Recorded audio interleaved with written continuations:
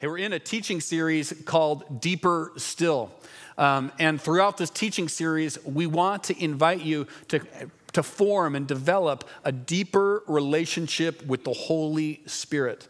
One of the images that we used last week at Lincoln, and Matthew at Lincoln mentioned this to me. I thought it was a brilliant picture. What if you spent the energy to build, to dig out a pool in your backyard, and you only ever put your ankles in the water? We want to invite you to the deep end of our relationship with the Holy Spirit throughout this teaching series. And so today we're going to be talking about spiritual gifts. And to do that, we're going to be looking at 1 Corinthians chapter 12, verses 4 to 11. So go ahead and read with me. It'll be on the screen. There are different kinds of gifts, but the same Spirit distributes them. There are different kinds of service, but the same Lord. There are different kinds of working, but in all of them and in everyone, it is the same God at work. Now, to each one, the manifestation of the Spirit is given, you could underline this if you're an underliner, for the common good. To one, there is given through the Spirit a message of wisdom. To another, a message of knowledge by the means of the same Spirit. And to another, faith by the same Spirit. To another, gifts of healing by that one Spirit. To another, miraculous powers. To another, prophecy. To another, distinguishing between spirits. To another, speaking in different kinds of tongues. And still another, the interpretation of tongues. All of these are the work of one and the same Spirit, and He distributes them to each one just as He determines. Well, what do we do with the Holy Spirit? Admittedly, I think sometimes we have a relationship with the Holy Spirit that's similar to how we relate to that one crazy uncle in our family. None of you are crazy uncles, I know. But you know the family reunion where, if you end up talking to him, you'll end up talking to him for an hour or two. And so you love him, you know you're related to him, but you stay a little bit at a distance from him. I think we do this because the Bible describes the Holy Spirit with metaphors like fire. Fire's nice, but at a distance. You get too close to fire, and it feels scary. The warmth becomes hot. Fire is difficult to control. Another metaphor that is used to describe the Holy Spirit in the Bible is wind. My wife and I, we spent a large part of our life in Ellensburg, and let me tell you, the wind is uncontrollable. There's no on and off switch, and it can knock you down on some spring days. Well, Jesus in John chapter 3 says the Spirit's like the wind. You never quite know where it's going to go and when it's going to come. And so some of us, we like control, and we like on and off buttons, and we like being able to put things in neat categories and neat files that allow us to know for certain when we will use it and when we need it and when it will be at our beck and call. And the Spirit says, yeah, I'm not interested in all of that. The Spirit is wind and fire. Two things that actually sometimes create full-on natural disasters. They seem uncontrollable. So sometimes we stay in the shallow end, so to speak. But the Greek Orthodox theologian Ignatius Hazim says this about the Holy Spirit. Without the Holy Spirit, God is distant. Christ is in the past. The gospel is a dead letter. The church is simply an organization. Authority is domination. Mission is propaganda. Worship is summoning spirits. And Christian action is the morality of slaves. Without the Holy Spirit, church becomes a moral social club in relationship with a distant God. But with the Holy Spirit, it is the place, the primary activity where the Spirit of God is at work forming His people into the image of the Son, Jesus Christ. Jesus actually lived empowered by the Holy Spirit. You might not realize it, you might not think about it, but when Jesus, specifically in the Gospel of Luke, was doing his ministry, the Holy Spirit was there as well. Jesus, you could say, co-labored or partnered with the Holy Spirit while in his ministry on earth. Luke chapter 4, verse 1 says, Jesus, full of the Spirit, left the Jordan and was led by the Spirit into the wilderness. Luke chapter 4, verse 14 and 15 says, Jesus returned to Galilee in the power of the Spirit, and news about him spread throughout the whole countryside. He was teaching in the synagogues, and everyone praised him. So later on in the Gospel of John, when Jesus is with the 12 disciples, and they are all on a major bummer because Jesus has said he's going to go, and they're all like, no, don't go. Jesus says, it's actually good that I go. Because if I go, I will send the Holy Spirit to you. And they're all like, I don't know if I buy it.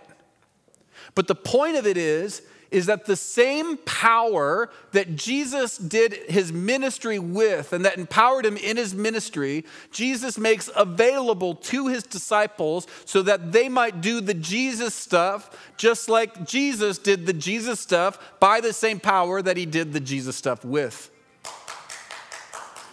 The gifts of the Spirit are the way we live the power of the Spirit, or power of Jesus. Spiritual, though, gifts. So this is available to everyone up until this present day. This is not something that had an expiration date after the early church. This is something that all followers of Jesus are invited to be empowered by the same Spirit that Jesus did his ministry by. But if we're going to step into it, if we're going to go deeper still, we have to recognize that the Spirit, and specifically spiritual gifts, will challenge us. Specifically, or first, they'll challenge our Western mindset.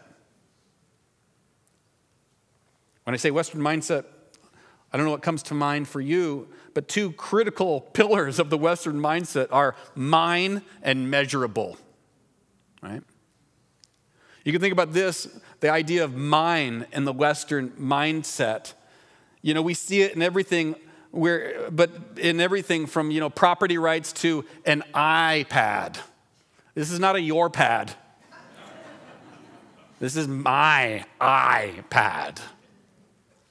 Kind of in a philosophical way, the Western world elevates the individual above the community. We talked about this a couple weeks ago, how some cultures elevate the community above the individual. And I'm not saying one is worse than the other. Both have problems because both involve people. But when you elevate the individual, when you have mine as a pillar of your mindset, it will be challenged when it comes to spiritual gifts. Here, let's read this verse again with me. Verse 4 in 1 Corinthians chapter 12, all the way to 6. There are different kinds of gifts, or all the way to 7. There are different kinds of gifts, but the same Spirit distributes them. There are different kinds of service, but the same Lord.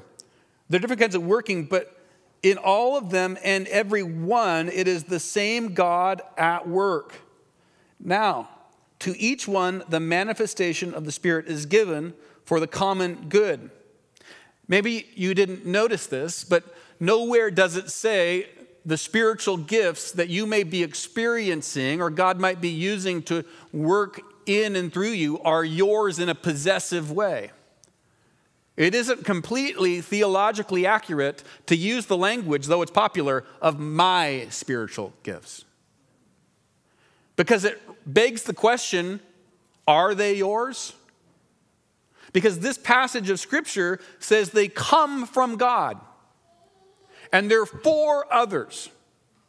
So the problem with saying, well, my spiritual gifts, though in some ways it makes sense, confuses the issue and makes us think they're something that I possess. They're from God, they're for others. So spiritual gifts challenges the idea of mine because they originate outside of me and their goal is outside of me. And also, spiritual gifts challenge the Western pillar of measurable. What I mean by measurable is oftentimes we think of something only true things have processed or made their way through the scientific method. Hypothesis, conclusion, testing. But I would suggest to you that if you employ the scientific method to all of life, you will have a diminished life rather than an expanded life. In fact, you will be limiting your approach to life to what some call scientism. Now, scientism is different from science. Science is a great gift from God given to all of us to understand God's creation. Scientism is using the scientific method to understand all of reality. And so Nancy Pearcey, the writer and thinker, says this about scientism. Scientism is not science. Rather, scientism is an ideology that reduces all knowledge to science and its methods. Think about this. The most important truths in the world cannot be reduced, but demand to be expanded. The birth of a child. The process of giving birth to a kiddo. And the process of bringing the child to your chest. Try to tell me, or try to tell you if you've been through a journey like that it's merely biology. And that the only way to understand it is by biochemistry and biological functions. If you do that, if you only use the language of science to describe the experience of giving birth to a child, you diminish the experience when it should be expanded. Similarly, with falling in love. Can you say that it is, there's endorphins and serotonin and other neurochemicals that are working together to help us fall in love? Absolutely. But should we say that's all it is? In no way. The feeling of awe. The feeling of awe as the northern lights are available from your doorstep. The experience of, I have to take a picture to somehow remember this. Is it merely a biological or naturalistic phenomenon? I think if we're honest, we feel somehow cheated if we diminish it to a naturalistic explanation. You cannot fit the most powerful truths in our life into a test tube. They demand to be expanded rather than reduced. And the same is true for spiritual gifts.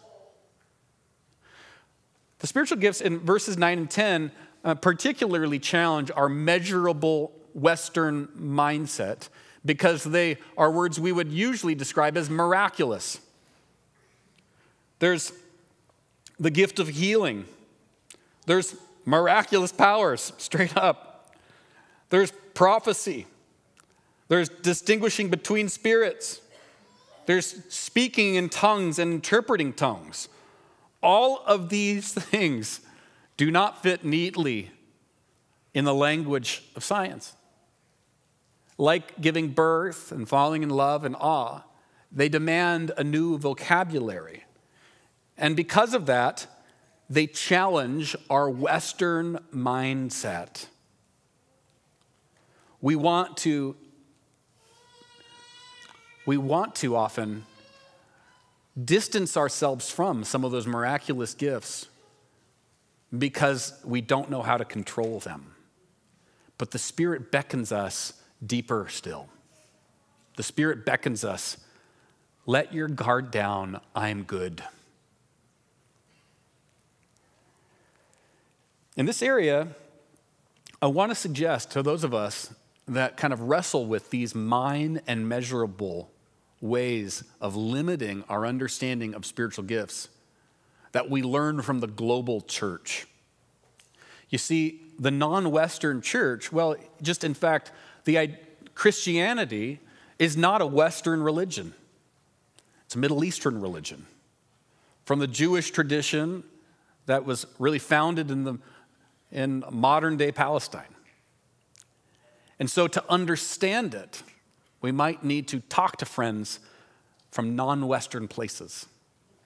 Folks that maybe grew up overseas, people that spent time as missionaries overseas, reading books from people that have thought deeply and reflected deeply on Christian truth, that have spent time, seeing God work in different ways. We need to become learners if we're going to go deeper still, because the best of our resources lead us to where we currently are. Deeper still means we need to talk to the people that have been in the depths, the people that have seen, the people that have not tried to limit or constrain. And sometimes that will challenge our belief or our understanding. No doubt it will. But that challenge is actually a good thing if we're to let the Holy Spirit be the Holy Spirit. Also, spiritual gifts will challenge our ego. They'll challenge our ego. When you read through the passage that we've looked at and we're looking at, there you won't see a reference to a stage or to the elevation of certain gifts or the downplaying of others. Each Sunday, we have prayer stations on the side of the space, and I believe that I have a high view of preaching. I'm biased, I got a high view of preaching. I think something happens, as you open God's word, you teach God's word. God does stuff in that space, changes our understanding, forms us. It's a beautiful, good thing. But I think some of the greatest ministry happens off of the stage. So these prayer stations, I've made a habit, since we started having these prayer stations available after the teaching on both sides of the building, I've made a habit of going to them because I know that, it's always awkward for someone to go first because you're thinking, well, if I go to the prayer stations, then people will think something big's happening in my life. And, well, yeah, something is big happening in my life, but I don't want anybody to think something big is happening in my life. So I'm going to stay where I am and not go to the prayer stations and get the prayer I need because I want to look good in front of the people I don't know. So I'm trying to break the mold because I know we all wrestle with this. So I go to the prayer stations, and oftentimes it's kind of comical because the people, hey, how can I pray for you? And I'm like, I don't know. I'm here because I'm a pastor, and I want people to feel comfortable going to the prayer stations. And now you know. One time, it was a few months ago, I go do my shtick, and the man praying with me, he asked, hey, can I put my hand on your shoulder? I'm like, yeah, it's fine. He's praying for me, and he said, hey, he talks about this picture that's just showing up his head as he's praying.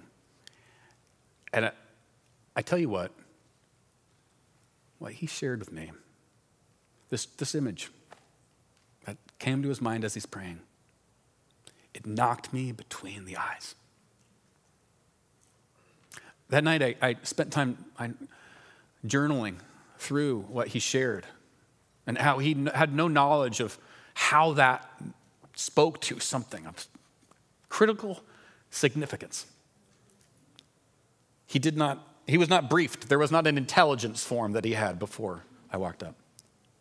But the Spirit of God gave him an image. And I've spent time journaling through that since that day. the Spirit of God, his gift, the gifts that the Spirit brings, will challenge our ego, because oftentimes the greatest work the Spirit does, it's not in a place of public notoriety. You see, some of the most powerful gifts are used off of the stage and out of the lights, and some of the most Christ-like activities demonstrate in obscurity and hiddenness. The ego wants compensation. The ego wants recognition. The ego wants a stage. The Holy Spirit just says, will you partner with me? Irrespective of where it is and when it is and who's watching. That's why in verse 7, Paul says, now to each one of the manifestation of the Spirit is given for the common good. It's not about the ego. It's about the other. Paul wants us to understand this. So, spiritual gifts, another way to say it, a big ego, spiritual gifts with a big ego creates a spiritual disaster. Another way to say this is spiritual gifts without spiritual fruit leads to a spiritual disaster. And that's unfortunate that we still are finding stories of folks that are finding this reality out the tough way. You see, Paul, when he's writing in 1 Corinthians chapter 12, he's actually rebuking the Corinthians because they have this misunderstanding of how spiritual gifts should be used. They think it's about becoming influencers and becoming powerful, becoming notoriety, being great and in the eyes, and being puffing your chest out. But that's the way of the world in spiritual clothing. So Paul says in 1 Corinthians chapter 13, which is something, admittedly, you maybe have your grandma cross-stitched you, or maybe it was read at your wedding, because it's all this stuff about love. Love is patient, love is kind. But really, Paul in 1 Corinthians 13 is rebuking the Corinthians for doing spiritual gifts according to the pattern of the world. That's why he says, you dummies, it's my translation. If you don't have love, you're just a clanging cymbal. What's the point if it's about your ego? It's for the common good. Spiritual gifts challenge our Western mindset, and they challenge the ego. But they develop in community. We know where we are gifted and where we aren't in community. At times, if I'm to be honest, I'm too insecure to even say, I think God might be wanting to use me in this way, unless I have somebody else tell me, I think God might be wanting to use you in that way. By myself, I feel a little insecure and anxious about saying those words. But with another person drawing the gold out of me, I'm able to say, maybe God does want to use me in that way.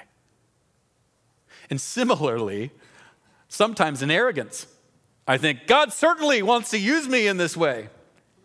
And I need community to say, we're not quite sure if God wants to use you in that way.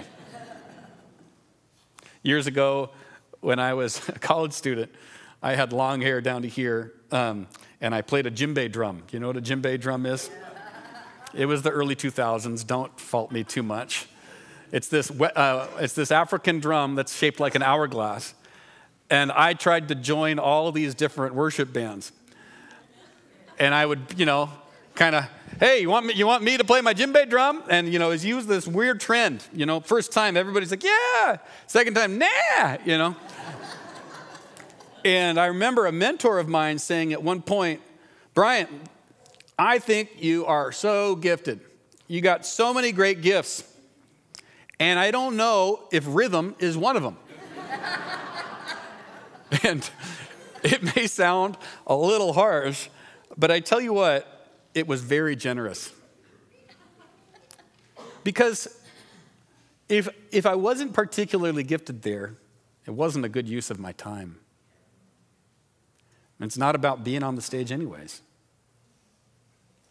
We only learn this in community.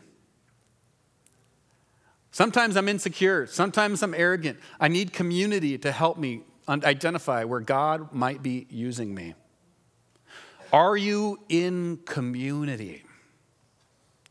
Not just do you come to Anchor Church regularly, but are you in community?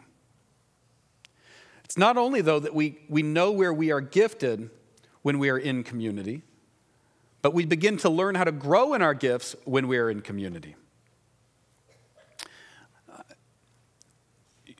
Every quarter, we do these things called Seek First Nights, where we come with expectation that God would move through the power of his Spirit.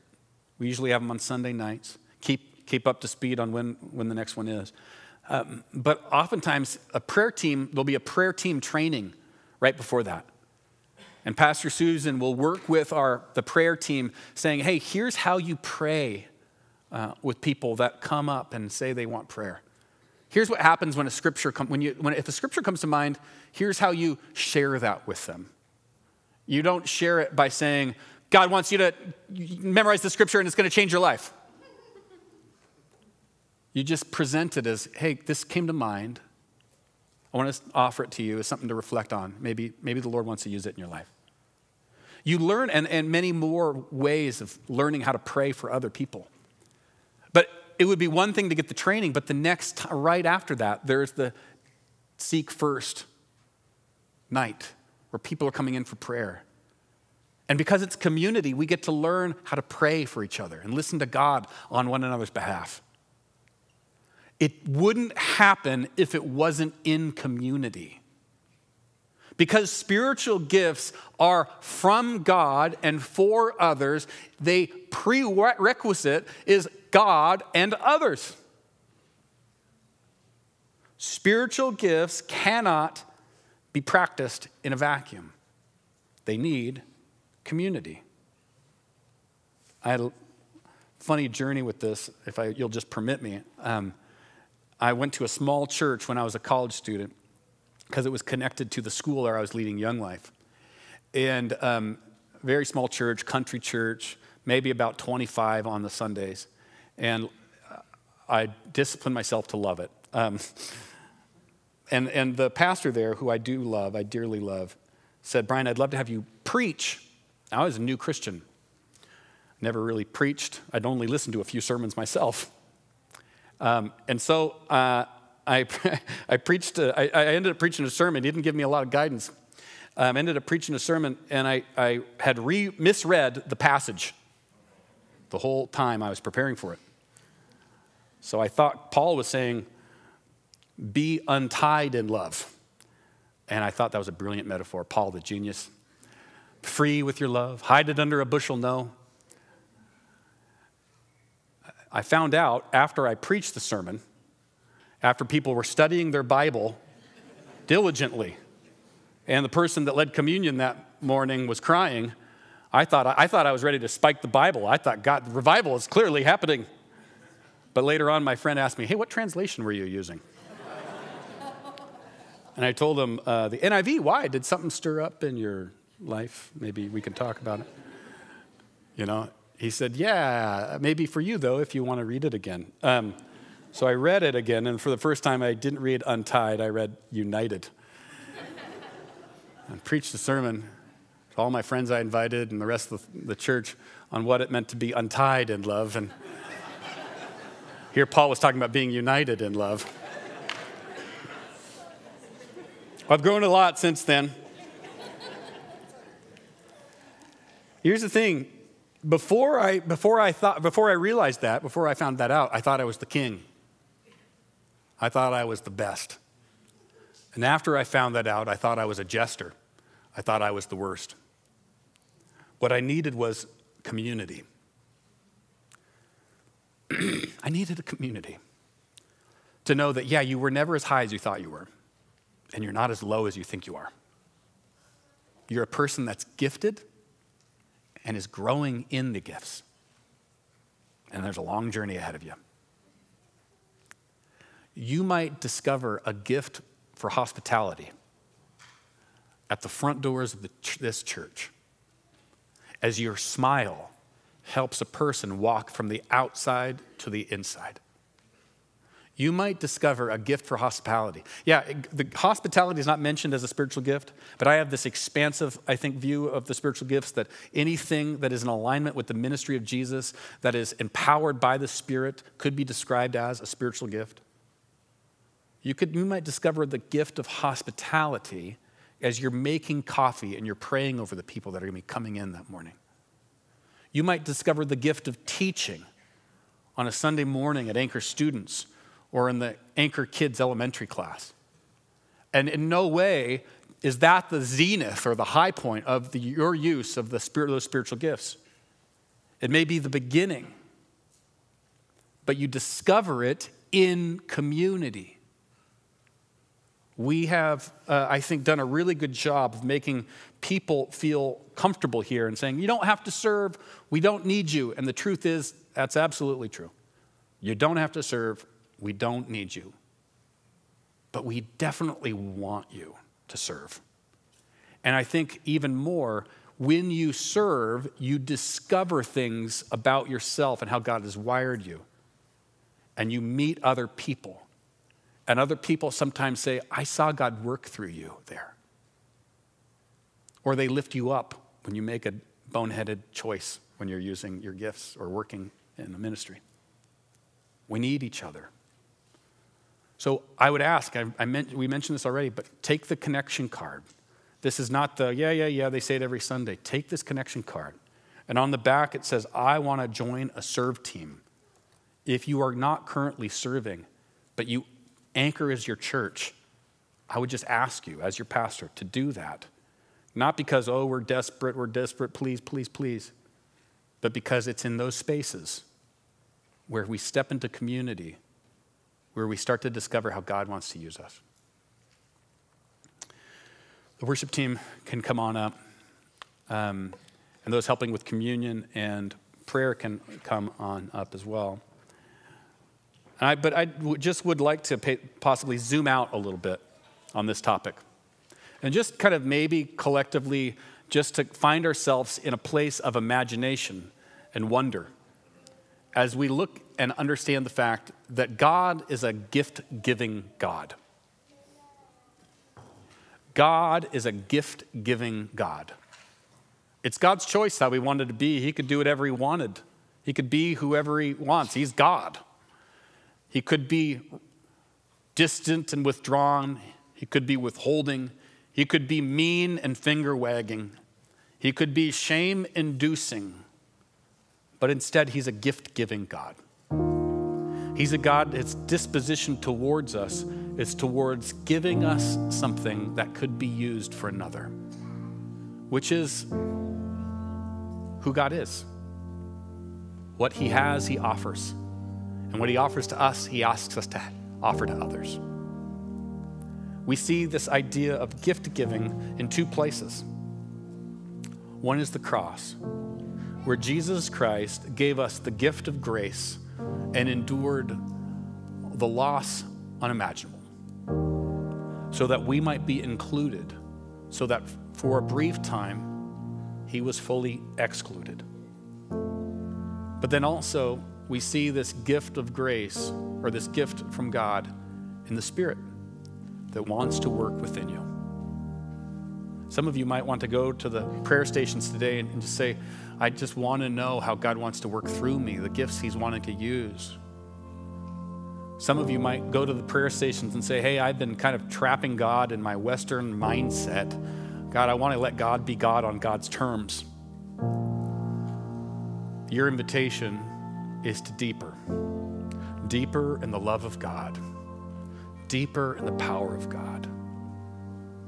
And so as we step into the song, I just want to pray over us. So Spirit of the living God, come, arrest our hearts, draw us up, cast us down, cause us to do whatever you know we need, so that we might grow in a deepening understanding of your love that is powerful and your power that is loving.